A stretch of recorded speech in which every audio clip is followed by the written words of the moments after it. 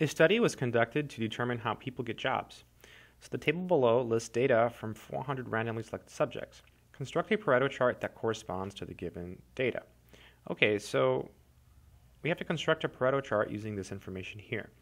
So a Pareto chart is a bar graph where the biggest bar always comes first.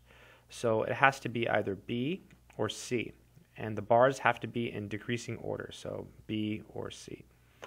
So in this case, the most important, the biggest job source is executive search firms, so E.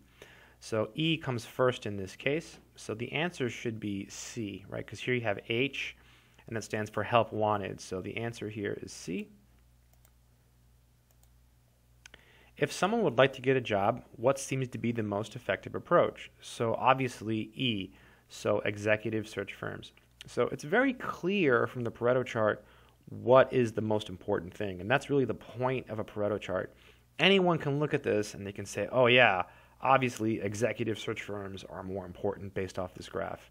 So the answer is executive search firms. That's it.